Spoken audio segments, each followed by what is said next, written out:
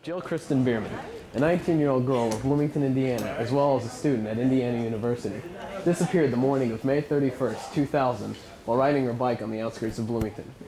In this video, we'd like to reflect the life of Jill Behrman, and we'd also like to dedicate this film to her family and the community who helped.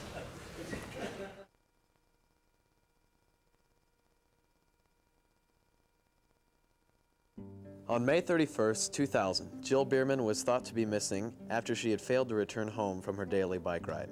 A few days later, her helmet was found on a Bloomington road, but yet questions were still left unanswered. As far as the investigators go, the community did just a wonderful job, especially the culminating event, which is out at the search at Salt Creek. I think that should be noted because you had people who, all walks of life, all professions, whether it be firemen, paramedics, search and rescue, contractors, Red Cross, police departments from across the county, fire departments, not only Bloomington Fire Department, as well as Ellisville Fire Department, as well as volunteer firemen. It's been kind of amazing to me how many different people have been involved in the investigation, all the different law enforcement people, whether it's the FBI or the Bloomington Police or Sheriff's Department, conservation officers, and lots of volunteers too, whether it was searching or diving or whatever needed to be done. The people suspected, had they been held to a higher standard, held to a longer sentence for the previous convictions, then they would have been in jail and this would have never happened.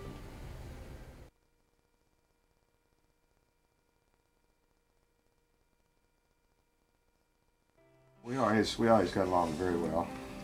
We had a great time. Yeah, she was a daddy's girl. She always knew that even if Mom said no, that Dad might say yes and probably would say yes. And she knew that she could manipulate either one of us, but especially Dad, get what she wanted. My favorite moment was definitely when we would go up to Camp Brocious together, and every single year we made it a tradition to stand in front of the big Camp Brocious sign. And so we just have countless pictures of us, standing there every single year. We get a little bit bigger, and it was just a really cool memory to have. Then the next day, my brother and I got up and decided to make pancakes. We poured the pancake batter in the pan. When we were making them, we noticed that the pancakes were sticking to the pan. We'd forgot to grease the pan. Uh-oh. We ate them anyway, and they were still good. What about her personality stuck out to you? The smile and her positive attitude on everything that she did. She was one of the most positive kids for an 8th grader that I can ever remember. She was in athletics and extracurriculars. She was a great student academically. One of the most polite, well-mannered young persons I have ever known. And that's a reflection on her family and her upbringing and the kind of parents that she had. She was just an outstanding person in every way. I don't think she ever had an enemy. And of course that's what made it so difficult to think that anybody could harm her. Jill played volleyball for me here when she was a 7th grader. The fact that she was a good team player and she tried very hard. No matter what you threw at her to learn, she would pick it up and practice and try to be the best she could be. She had made a picture of Tigger, and it was out of a pencil drawing. She brought it by my room and she said, "Mr. Devereaux, I want you to have this, put up it in your office, and you always think about me when you look at this picture." Jill and I have been going to school together probably since kindergarten, but I don't remember meeting her in kindergarten, but at least since 1st grade we've been in school together every grade that I can remember. Did Girl Scouts together, played on the volleyball team together in high school, middle school, everything. I've grown up with Jill my whole life. We have lived in the same neighborhood for as long as I can remember.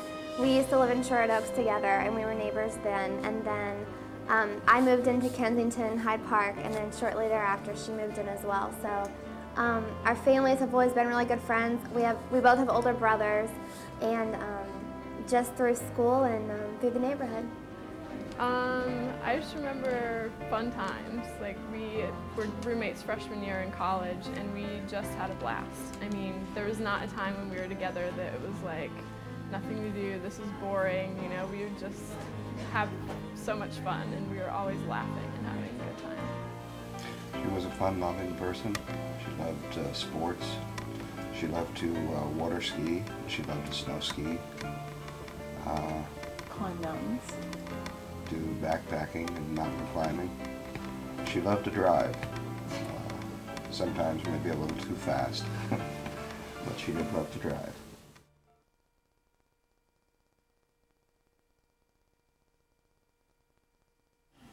Can you just describe Jill's love for riding her bike? Gosh. She felt like she was flying. She liked it because she felt like she was flying.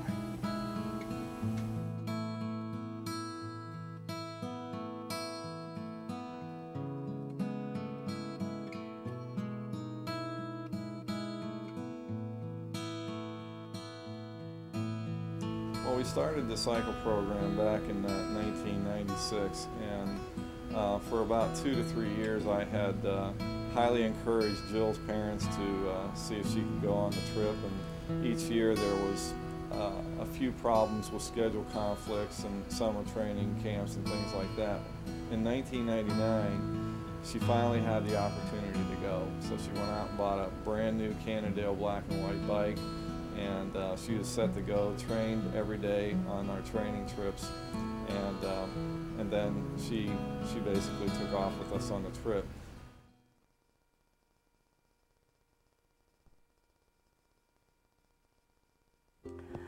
Jill's house is going to be built in order to provide housing and support for patients who are coming to Indiana University Proton Treatment Center. They will be here for 2 to 8 weeks, most of them 6 to 8 weeks for their treatment, and they need a place to stay. There's just no place in Bloomington that can accommodate people like this, and many of these will be small children under the age of 4, and it's very difficult to have a child away from home and take care of them. They need a place where they can play, where you can provide food for them, laundry facilities, a place of comfort.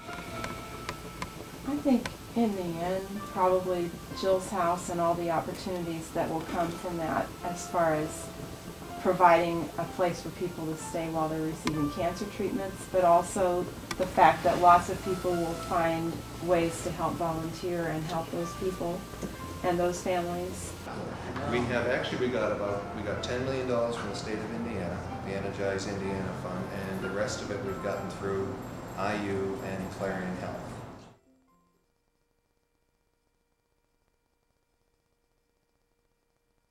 She had a really memorable smile and a really contagious laugh. She had a special gift. She was always smiling, always happy. Always had a smile on her face, no matter what was going on. So just a very nice personality. She was just one of those outstanding students in everything she did. She just drew people to her. She had a quiet sort of leadership about her, and she just made you want to be near her. She was a happy person. She was a very wonderful young woman.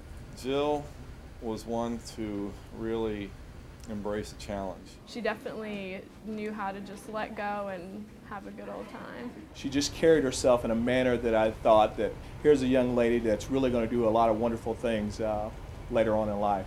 We miss her.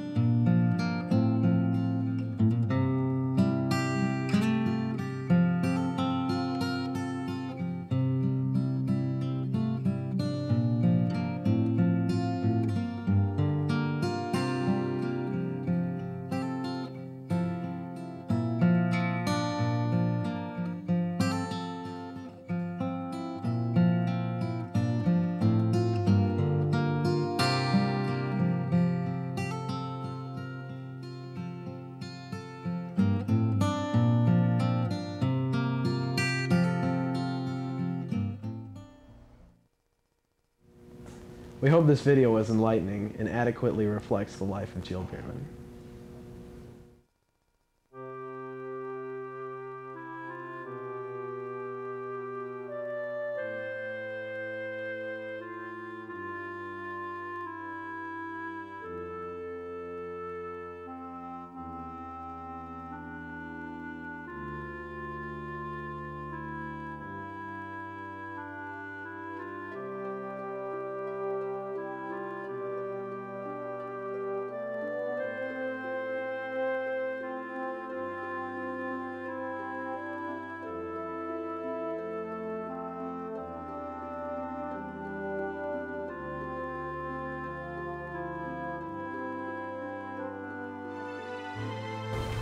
Love everyone and don't be afraid to tell them.